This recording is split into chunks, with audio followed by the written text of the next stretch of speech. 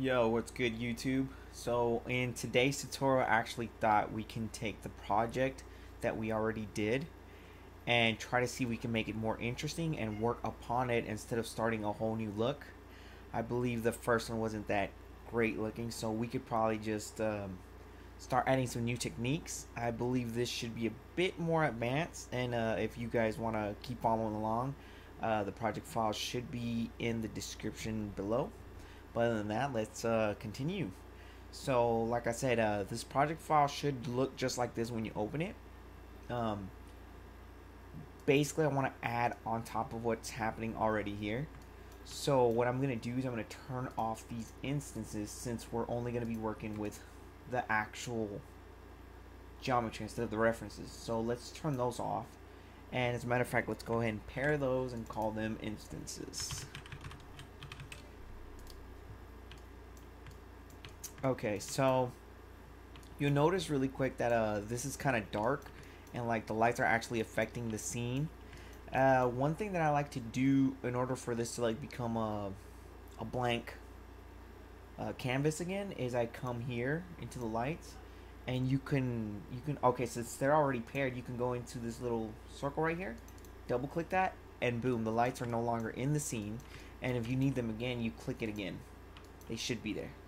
But just so we can see what's going on, I'm going to turn those off again. So the very first thing that I want to do, I want to show you guys something cool that I've been using in my visuals for a while now, is actually like creating a small river here that could add a little bit more dynamic to the scene. So what we're going to do is we're going to make this lower than the sides of the actual plane, and that's where we're going to insert our river. The way of doing that is we will go to our plane, which should be under full, called floor. And just thinking ahead, I'm gonna give this floor a bit more segments. So go down to the segments, and I believe 100 should be okay. If we need more, we could switch that up later. Since we're not really working with textures right now, and this is getting kind of noisy, you could go down to options, and then under textures here, just turn those off temporarily so we could see way better what's happening here. Oh, one thing I forgot to mention, and I'm going to show you guys how to set this up later, is that I added these little small particles. I don't know if you could see them in the actual render.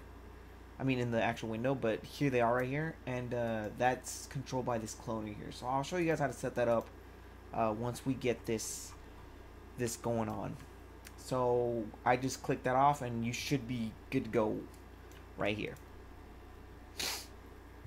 Okay, so on my floor, we have 100 segments by 100 segments. If you guys actually want to see the segments, like I said, it could get noisy depending on how many segments you have in the actual scene. But if you go to filter, no, options, I believe, or display. Under display, you go to I don't know how that word's pronounced, Gouraud shading, and then go to shading lines, and you'll notice that the actual segments are actually popping up now. So we'll keep that on for now. If it gets too noisy, we could turn that off again by just going to display, and then going back to Gourauding shading. I don't know how you said that. Like I said. Let's turn those back on. Okay, so under floor, we're going to go under this panel right here, under the bend, and then we're going to go to displacer. Click the displacer. It's going to be at the top. I believe there's a shortcut to just drag it right into it directly. You can look that up somewhere else. So for now, let's put it under floor. Make sure to put it under floor. And then under floor, I usually use, here on the type, I usually use intensity, the regular one instead of the centered. Then go to shading. In this shading tab, you're going to want to go down to this click down menu, and then click gradient. And you'll notice really quickly that, especially if we go to object first, and then crank this up to maybe like 50, just to see what's going on. You'll see that one side is like lifting up, and the other isn't. And that's exactly what we want, but we want this right down the middle.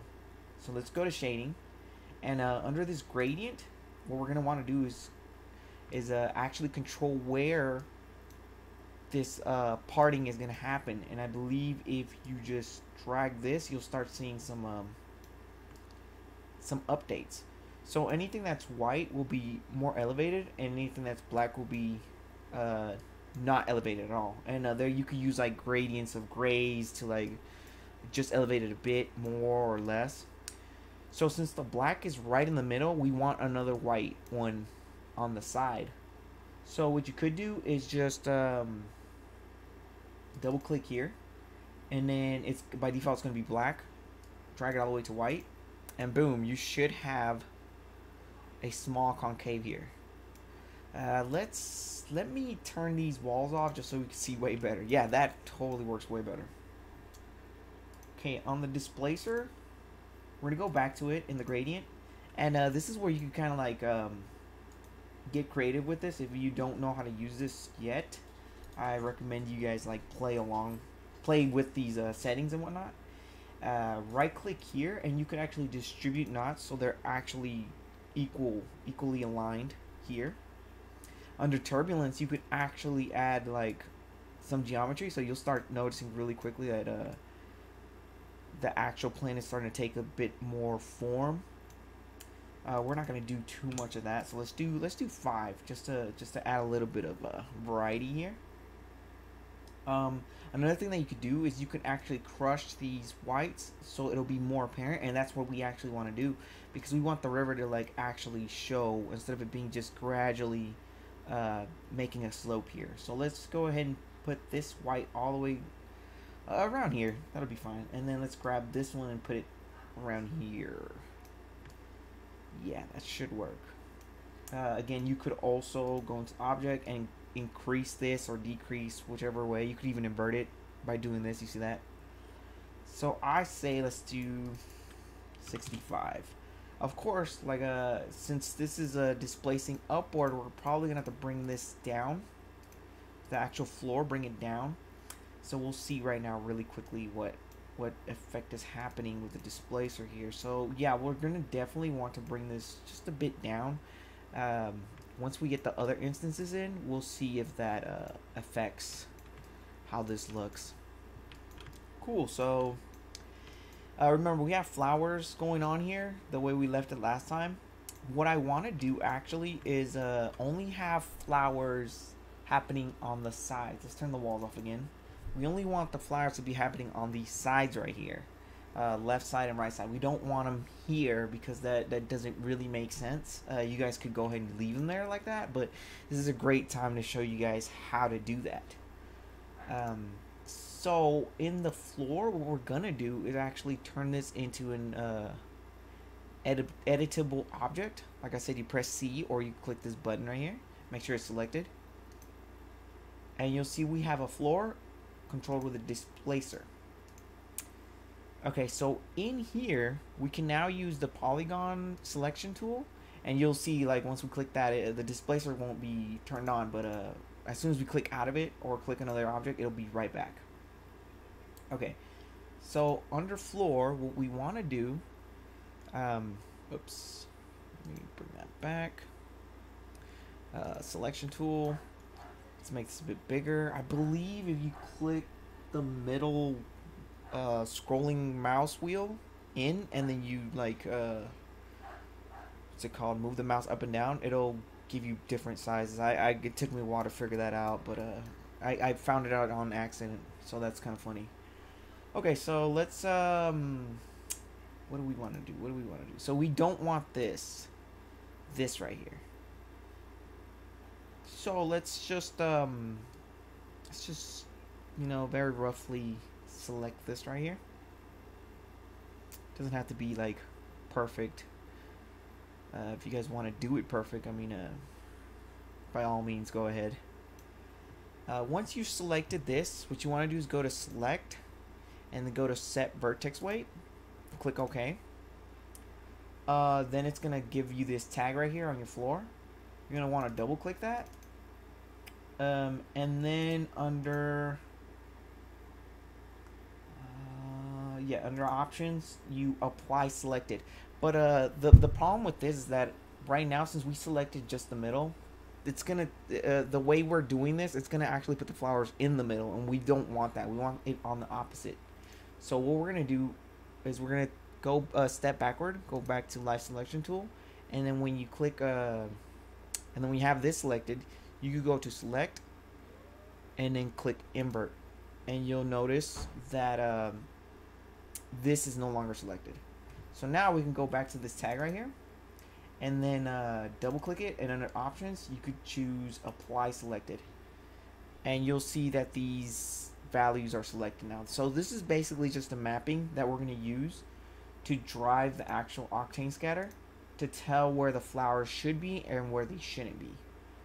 So under flower, the octane scatter flower, we can now go down to this option called vertex map, and that's exactly where we're going to plug this icon right here, this vertex map tag. We're just going to directly plug it into here, and you'll notice immediately that we're getting that the desire that we wanted, the thing that we wanted to do with this. You could actually go down to this limit and press 1. I believe it just goes to 1. Yeah, you press 1 and it'll like make sure that everywhere where this vertex map is red, there will be absolutely no plants at all. If you bring it down to 0, there's like sometimes one could poke in here and there. It just depends on the limit of like how limited you want it to be. So that's cool. So like I said, we can't really see it until we set it up on the actual render. But just trust me, when you see these little lines being here and here, but not in here, that's exactly what we want to do. Okay, so before we start moving on to the next part of the render, you could just click off anywhere and this will go back to normal. Okay, let's put those walls right. Cool. So last time when I was checking out the final render, I noticed that these walls and the roof was actually pretty boring, and especially this roof that I said that I wanted to fix. It just looks terrible. So we're gonna go back to bridge, Quixel Bridge, like I explained, and I know they have like a roof, a rough, as I say, asset. I think I could just. I think it's ceiling. I think under ceiling it should pop up. Yeah, see, here it is. I don't have it downloaded, so I'm gonna download that really quickly. This is kind of cool because it has like bars that you could shine light into if you guys wanted to do that. It can add some really cool effects as far as lighting is concerned. So we have this in here. You don't have to be perfect, but we're gonna roughly bring it up there to where it should be at, and then we can rotate this by pressing R, and then holding shift down, it'll just go into increments like we explained earlier, and then just align it. Luckily this asset pretty much fits that hole perfectly, and now like I said, it's just personal preference, but I think this is gonna add a lot to it. One other thing I wanted to do was instead of there just being flowers down here, I kind of wanted to add grass. So we're gonna go back to the assets, go to 3D plants, and we're gonna go to my grass assets. Let's use a very green. Yeah, let's use these. These look pretty cool too. Okay, let's export these, and then you could technically just click and drag these right into the flower octane scatter, but I actually want to make a separate one so we have better control of where the grass goes and whatnot. So actually, to save time, let's not create a completely new octane scatter. Let's just use the actual one that's already set up. So let's I have the window key set to duplicate. I'm not sure if you guys have it in a different format, but you want to just duplicate this, and it's gonna have all the flower assets in it. We're gonna go ahead and just delete those. Just remember it's flower 1, so we're gonna call this grass so we don't get that confused. Grab all our assets that are grass and then bring them into there. And this is cool because since we just duplicated it, it should be in the same spot with all the settings and everything. Even the mapping should be correctly placed. So right here, there's a seed. Let's just make sure that it's different than the actual flower. You could turn off the flower and then see that the grass is actually happening here. Once we boot up the Octane, we can adjust the settings and whatnot with this. Remember, the grass also has the effector turned on for the flower. I believe we have it right here, the random.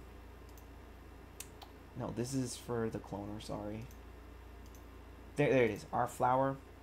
Let's call this the particle. This is the particle randomness that I'll show you guys how to set up soon. Okay, so this also has the effector in there. So you can actually delete that or even duplicate this and then add another, you know, layer to the randomness of your grass. But for now, once we boot up the actual render, we'll see what we can do with that with the grass and all that. I actually thought that it could be pretty interesting to add grass and flowers to the top of the roof as well. So how about we go ahead and do that? Let's just grab both of these and duplicate them. Again, if you're going to do something like this, make sure that the count, which means, you know, how many flowers and grass instances there's going to be in your scene, isn't too high, or else, you know, once we start duplicating these into the instances, your machine might slow down, or like Octane will just not work altogether, especially depending on your GPU, like how much video RAM you guys have. These are things to be careful with because you don't want to overload your system. So under flower and grass, let's how about we just for organization's sakes, we'll group these and call this the rough vegetation or something. And then the ones at the bottom, we'll just call them floor vegetation. So under rough vegetation, we now need to switch the surface to use this rough. And boom.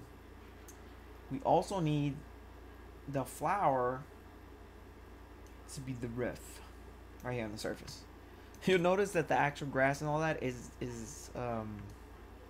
pointing upwards, and there's a couple things we could do. We could technically just rotate these downward, but I actually think that if we grab our roof, and you see how like this arrow is pointing upward, I think if we just simply 180 it like this on the y-axis, that should pretty much solve our problems. We don't have to worry about aligning these and all that. Cool. So we just got to remember that once we set up this render, that if this doesn't look good or this doesn't look good, that we have to mess with the scatters on both the rough vegetation and the floor vegetation. Okay, so just two more things that I'm thinking of is these walls. Like I said, they were kind of boring, and let's just practice using the MoGraph cloner to like add a little variety. So just go to MoGraph cloner. We're gonna call these wall spheres, and this is pretty abstract. This is you probably wouldn't do this in your render. It's pretty random, but I would we'll see how this looks. Let's grab a sphere, and then let's create a new glossy material for Octane. I believe in the window in Octane Live Viewer, which I have down here, you go to Objects, no, Materials, Create, and then Glossy Material should be right there. Cool. So we're gonna go into our material, and then we're just gonna use a straight glossy sphere. That's all we're gonna use. So click and drag that into our sphere. under these segments and whatnot, I like to use 36 just because it gives it more segments to work with and it doesn't look so wonky. Specifically, if you go to like 4, you'll see that it starts becoming like primal geometry. 36 is good. You don't want to crank this up too high either because, like I said, we're going to duplicate these and resources are very valuable, especially in 3D. Let's go ahead and leave it at 36 and let's do like 15. That way it'll be kind of small. Click and drag the sphere into the wall spheres, and then under linear we're going to go to object. Under object we want these 2 walls. I think the 2 walls would look cool to be like contaminated with these spheres, just so we can see them. So it's these 2 cubes right here. So we could actually, like, instead of having to put our wall spheres on each one of these, make a different MoGraph, we could actually just click these 2, right click, and then go down to connect objects plus delete.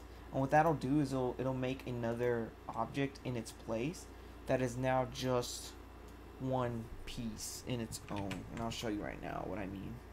So see, now they're both connected and it's just one piece. So instead of having to like make a MoGraph cloner for each one, we can now just grab this cube right here. We'll call this front wall. We can now just grab this front wall into our cloner object right here under object. And you'll actually see these update in real time right here. And like I said, the count, let's crank that up to like, let's not go too crazy, but maybe 55. That looks pretty gross right here. So you could mess with the seed right here, so you could kind of get like a different look. Yeah, that works. It just all depends on, you know, your artistic eye and what you guys like think looks good and whatnot. Unfortunately, these are down here just wasting resources, but let's just continue from there.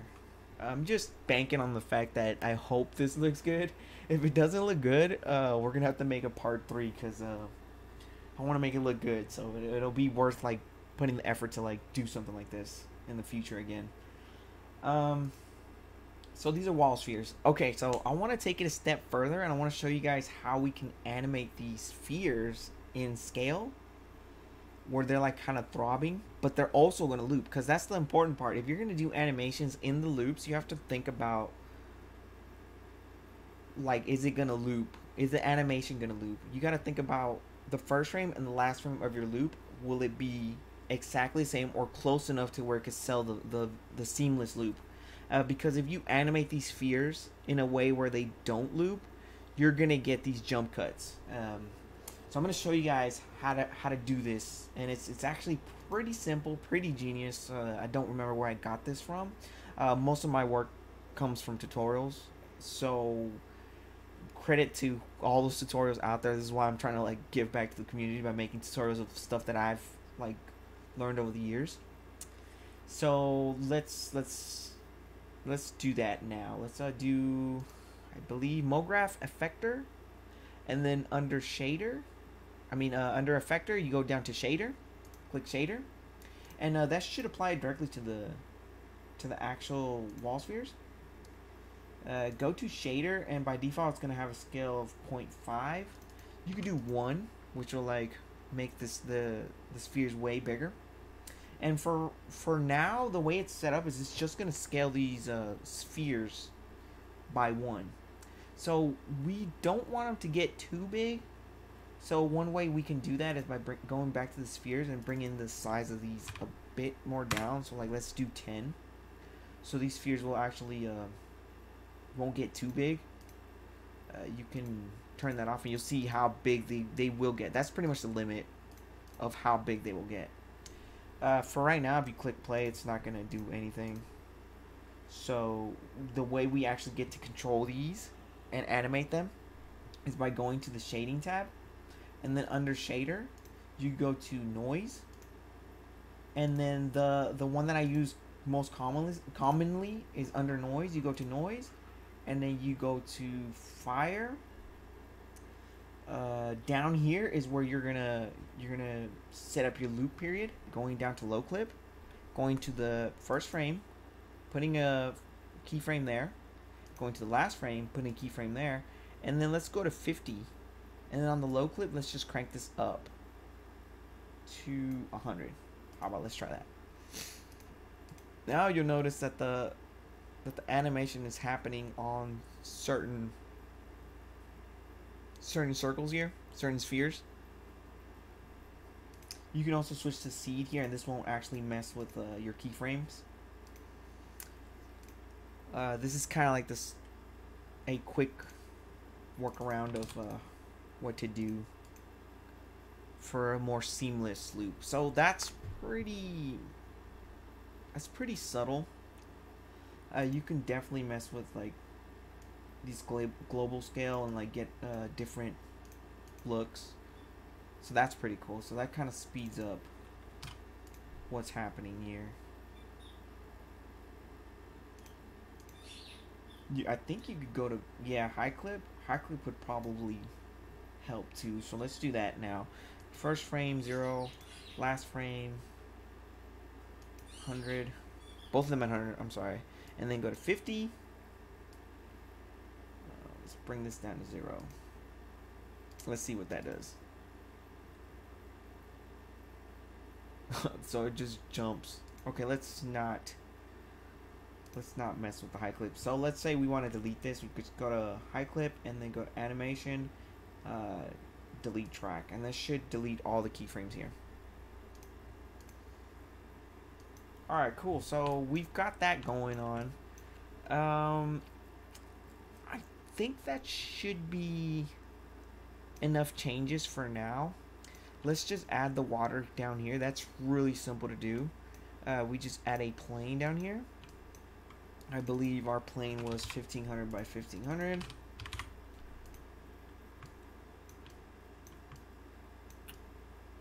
Yeah.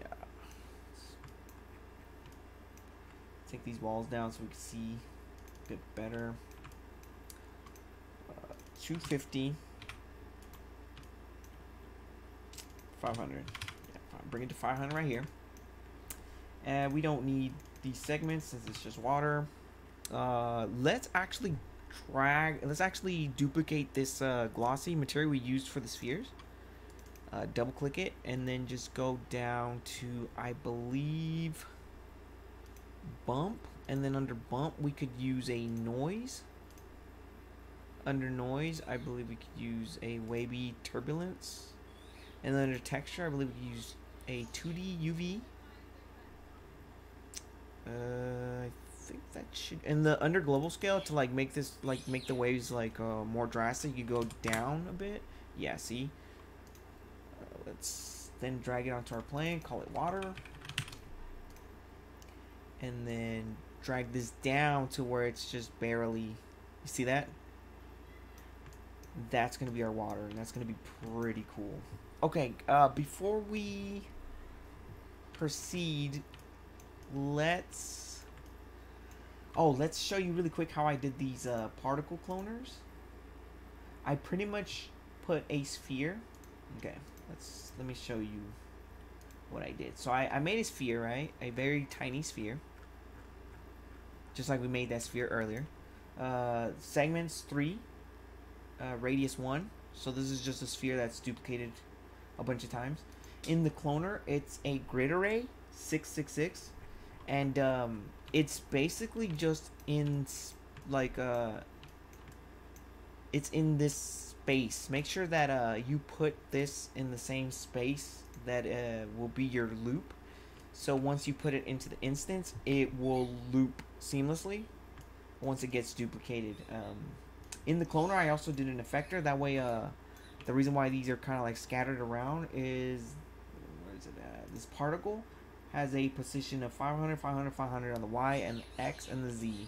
So, like I said, we turn that off. You'll see that's like a grid array. This is basically what happens when you put the cloner just regularly without the actual effector. But let's turn that back on. And that's pretty much it. I added the same, just to save resource, I added the same rock texture to it. You can add whatever texture you want to it. A white one, black one, whatever color you guys want. Let's set this up so it'll be duplicated correctly. So we have our roof, a hole gap thing. Put it into the full. Our wall spheres, you want to make sure we put that into the full.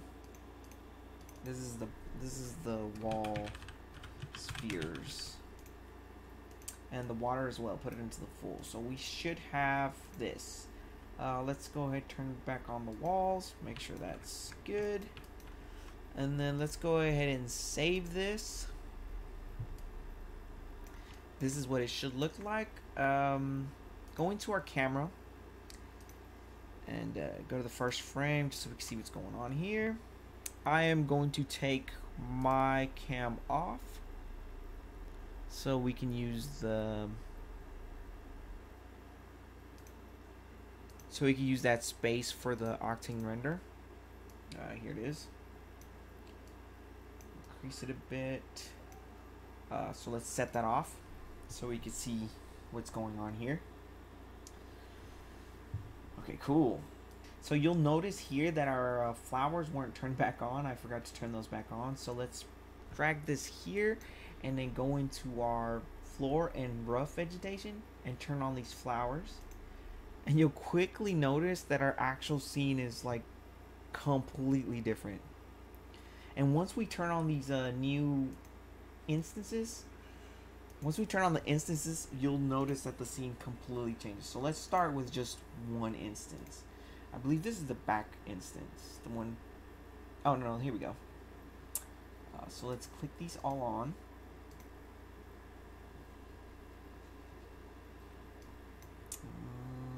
Let's see. Yeah, we clicked them all on, and look.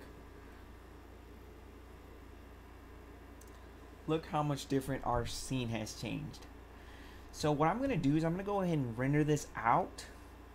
We have it all set up, so it should just be click and render all over again. And I'm going to show you guys the full render once it's finished, and we will color correct all that all over again just to see what kind of different effects we could get with the same render. I'll see you guys in a bit. Okay, we're back in After Effects, and the render took about 56 minutes for those 100 frames. Your times may vary. Of course, you could bring down the samples about like 250, and it'd probably be faster. It just depends on your machine. So let's go ahead and import our EXRs like last time. I have them on the desktop, tutorial 1. Of course, make sure you have OpenEXR sequence clicked. Press import.